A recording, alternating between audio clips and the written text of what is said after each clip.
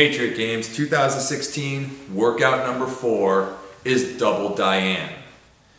This is 21-15-9, 9-15-21 of deadlifts and handstand push-ups. Here's the catch.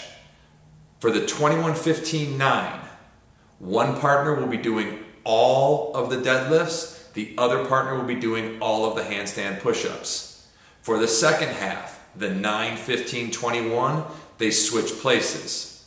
This means that both partners will be doing a full Diane, which is a full 45 reps of deadlift and a full 45 reps of handstand push-ups. We're giving you 9 minutes to get this workout done. Again, if you finish in the 9 minutes, use the remaining time to rest.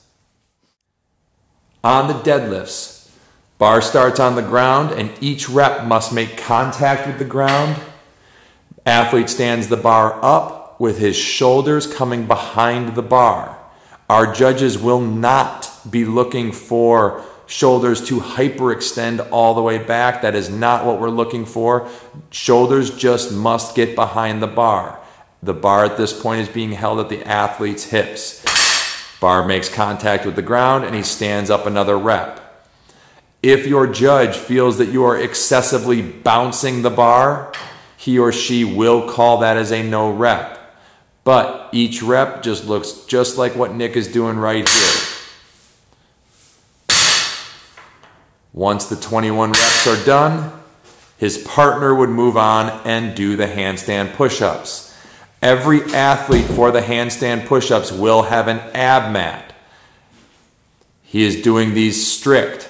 We are not going to be using any kind of tape line for his heels to go over, but we will be looking for full extension. At the top of each rep, his heels are in contact with the wall and his arms are fully locked out. The judge will be looking for excessively wide hand placement. There will be no lines on the side, but if we see excessively wide hands, those will be considered a no rep. Again, hands will be approximately where you see Nick's. He reaches full extension at the top with his heels on the wall. If, while reaching for extension, his heels come off the wall and he comes back down, that would be considered a no rep. The rep begins with the athlete's head on the mat.